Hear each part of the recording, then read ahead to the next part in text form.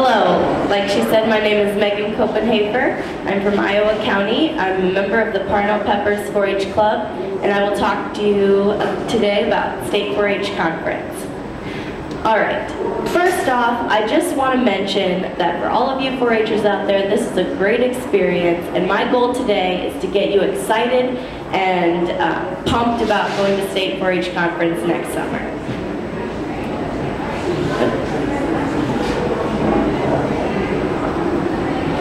Alright, first of all, I better ask you a question. Have you ever wanted to go to a camp where you can meet people just like you who have the same goals and ambitions? Maybe they like the same kind of things you do? Well, this is exactly the camp for you. It takes place up at Iowa State University's campus in Ames, and you stay for 3 days. You get to stay in the dorms and experience the campus, and you get to eat their food in the dining halls, and you don't even have to be in 4-H to go, which is a cool part, because then we can encourage people to join 4-H and learn about what our organization is all about. So that's a cool thing that they allow for people to learn about 4-H by going and hanging out with a bunch of 4-H kids. In these 3 days, you get 2 dances, there are 3 speakers, you get fed a banquet, there are awards that you can get, initiation of the state council happens up there, and you can start this experience at the end of your 8th grade year and go all the way until the end of your 12th grade year. And now I will talk about it a little more in depth so you can get a better idea. First of all, an important thing that you want to have with you is a fan. It's hot. It's the end of June. A lot of people, thought bring a little fan, but you need a big box fan because those dorms are not air conditioned and it can be a little roasty in there. Another thing that might seem a little weird up here on my list, the next one, is a prom dress or formal wear. The second night is a banquet, like I said, and it is a formal event. So you're going to want a classy dress, or for guys, suit, maybe you don't want a suit. We didn't see very many guys wearing suits out there. But at least a button-up shirt, a tie, some nice slacks. So that is something that you will need. The next thing on the list is a water bottle. You're walking around campus, you're encouraged to walk everywhere, and it's hot and you want to stay hydrated so that you can enjoy your time there, especially if you're in some of the outdoor sessions. The next thing you're going to want is sturdy old shoes for the community service. A lot of the community service that we did was mulching and working outdoors in gardens, pulling weeds, picking up trash, that kind of thing. So you don't want to wear flimsy footwear that could cause you to injure yourself or is going to get dirty and ruined. The rest of the supplies are pretty normal of any trip that you take, so I won't go through those.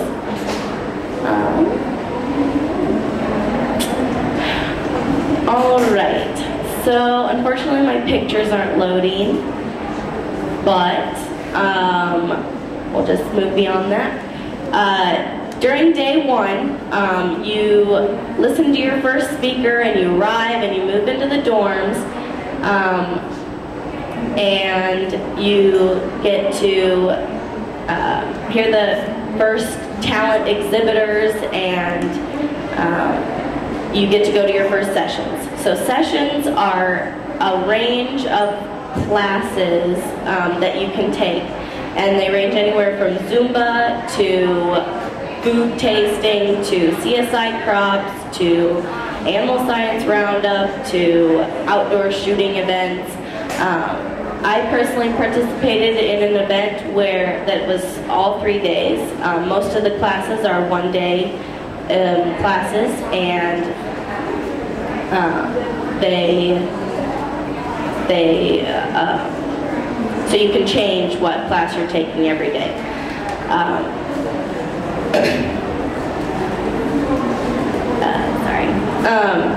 And my event that I was in was a community event where we learned about how to take things that we were passionate about and turn them into action, and make things happen in our communities that to help make our worlds a better place. It really went with the theme Brighten Your World. So that was a cool experience for me. Alright, so this was a picture of Stevens Auditorium, and this is where a lot of your meetings are. And the reason I have this picture up here is because I wanted to show you how big it was, and the amazing thing was that at state convention we could fill half of that auditorium. And my goal with giving this presentation is to fill that auditorium even more. My personal goal with my county was to get our county the highest in attendance. We brought 33, and we were actually third in attendance this year, which is good for a small county like Iowa County. And I said, let's make it 60, you know, let's bring as many people as we can and really let them experience this awesome event. All right, we have pictures back. This is back to day one again for some reason, so I'll skip forward a little bit. All right, at the nighttime of day one, we have a picnic, and you get to meet new people and play games, and you meet a different group of people than you met at your session. So it's a good way to just spread out and meet a lot more different people. We played some games with balloons, and it was just a short little deal. And then afterwards was a dance, and I got to hang out with some people that I had met during my session during the day. These are two girls that I met, and we actually became pretty good friends over the 3 days. You wouldn't think 3 days would be enough time to make friends, but it actually was pretty adequate. So then you go to this dance and you like party, and then you have to wake up the next morning and get ready to go again. So the first thing you do the next morning is your community service. We went to a church and we helped them mulch their flower beds, and we picked up trash in the driveway and helped them plant some things, pull weeds, and we went all over the city of Ames with our community service projects, so that was cool to impact a city like that. I don't know how many places we covered because there were so many groups, but there was a lot. We were able to spread out a lot and get a lot done. Alright, so this is a picture of one of the keynote speakers that we had on day 2. All of the keynote speakers are very energetic and they have a good message, and the thing that I thought was really cool about them was that they tied in 4-H to their talks. You wouldn't think that they would be able to do that. A lot of them didn't have 4-H background necessarily, but they were able to talk to some of the state conference people and learn a little bit about our organization, and then tie it in and use our theme Brighten Your World in their speeches, which I thought was awesome. Alright, so after you hear your speaker again, you hear a couple more talent people, you go back to your sessions. Like I said, they could be different, they could be the same, and you continue with that. Alright, so after all that, you go back to your dorm room that you're staying in for the 3 days, and you get ready for the banquet. This banquet, like I said, is a pretty formal event. This is a picture of a couple of my friends that came with me from Iowa County, and this girl right here is actually on state council this year, so that's pretty exciting to watch her get initiated. And after the banquet, you have your dance, and it's in Hilton Coliseum, and Hilton Coliseum is a pretty big place. If you've been out there, you know. And we filled the basketball court pretty much all the way full, if not 3/4. So that was a cool experience. So that night, actually, the dance lasts even later, so then you're really tired by the 3rd day, but it's like already over. So it feels really short, but in this time, you've made a whole bunch of new friends. On day 3, you go to your session in the morning, and then you go to your, you hear more speakers in the afternoon, and you have closing ceremonies, and that's actually where the initiation of state council happens. And that's where you get to say goodbye to all of your friends that you've met in this awesome 3-day period, and you get excited about next year already. So then you pack up the bus and head home. And if you would like more information on State 4-H Conference next year, of course my website isn't showing up, but I can tell you how to get there. If you go to Google and you just type in the Iowa State extension for 4-H, and then you go to their search box and you type in State 4-H Conference, it'll pop up and you can find all your information there. Are there any questions? Yes. Question was, how many times have I attended state conference? This was actually my first year, which is why I was really excited to let people know about it. My goal is to go back and actually use this as a presentation in my own 4-H club this year and encourage the younger kids to get started going so they can get as much out of that opportunity as they can. Because it is such a great experience, and I wish that I had gone more than just last year, and then I get to go this year because I'm a senior. Yes. Question was, can juniors go? The only age regulation that I saw was you have to have finished your 8th grade year. So it's only seniors it should be.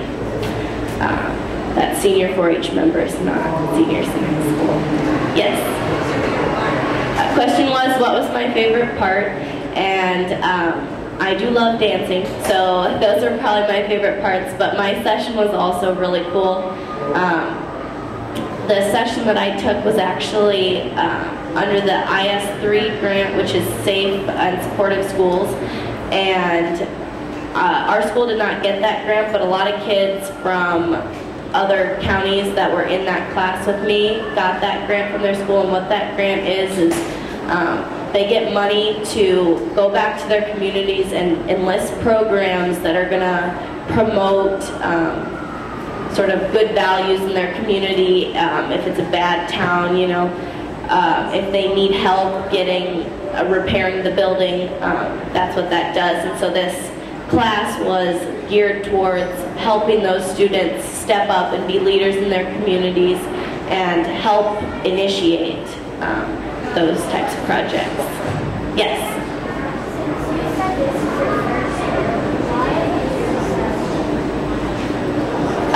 Question was, since this is my first year, how did I decide that I wanted to go?